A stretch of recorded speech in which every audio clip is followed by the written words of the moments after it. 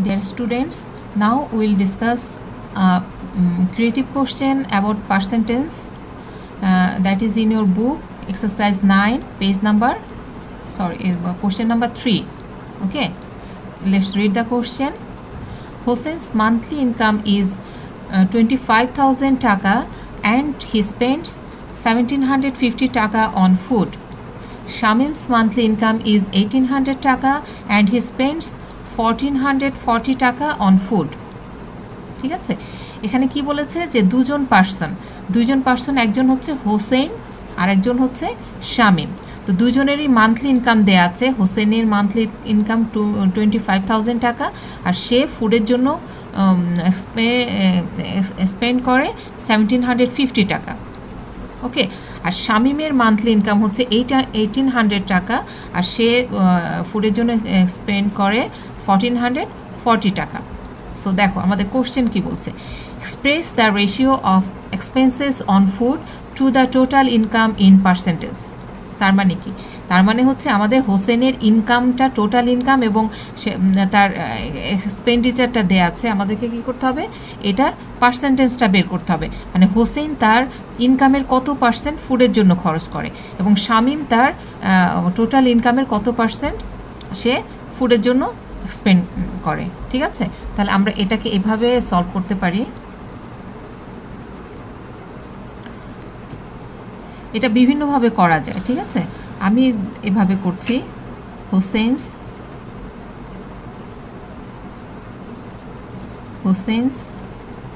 expense in percentage equal to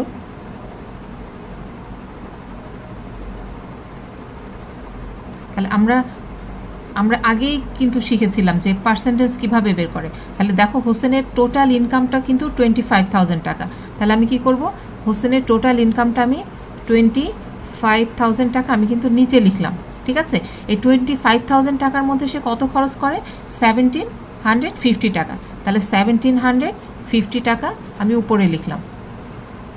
ওকে, এখন কি করব, এটাকে আমাকে পার্সেন্টেজ করার জন্য আমি আগেই বলেছি এটার সাথে কি করতে হবে, 100 মাল্টিপ্লাই করতে হবে। 100 মাল্টিপ্লাই করে এটাকে যদি আমরা ক্যালকুলেট করি, now will get the percentage. Okay, now look hair, 0 0 এই 0 কেটে গেল আর 25 1 jar 25, 25 7 jar 175 আর এই 0 0, দেন উইল গেট 70%। ঠিক আছে, খুব ইজিলি আমরা এটা পেয়ে গেলাম 70%। এখন দেখো এবার আমরা বের করব শামিমের এক্সপেন্সটা। তাহলে Shamims expense in percentage equal to, একইভাবে আমরা করব শামিমের টোটাল ইনকাম 1800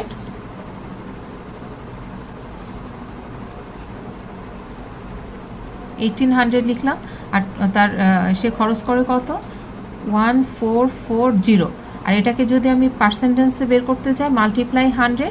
এখন তুমি এটা ক্রস কাটাকাটি করো, 18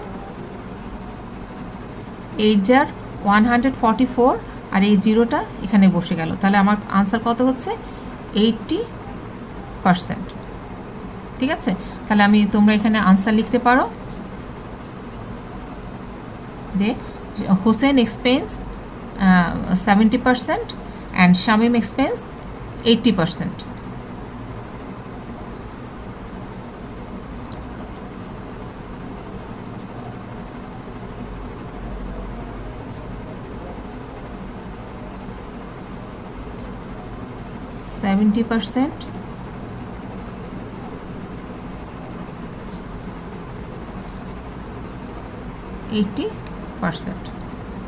Okay, now look number B. Who spends more portion on food?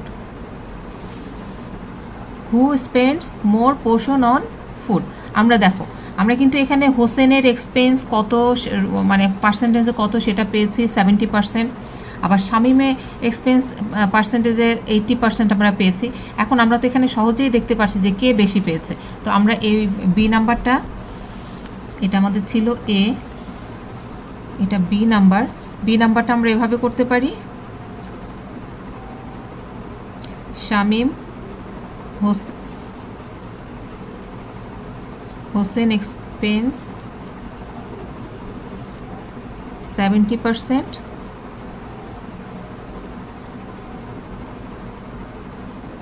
Expense 80%। So আমরা এখানে লিখতে পারি 80 গ্রেটার দেন 70, ঠিক আছে, 80 গ্রেটার দেন 70। সো শামিম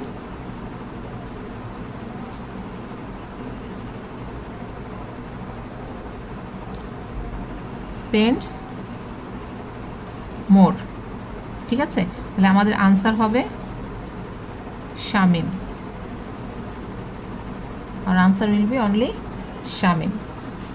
এভাবে আমরা আমাদের যদি কোনো পার্সেন্টেজ রিলেটেড কোশ্চেন আসে আমরা এভাবে সলভ করতে পারো। তোমরা এভাবে শর্টলিও সলভ করতে পারো, আবার তোমরা এটাকে অন্যভাবেও সলভ করতে পারো। যে যেভাবে বুঝবে সে সেভাবে সলভ করবে, কোনো প্রবলেম নেই। ওকে।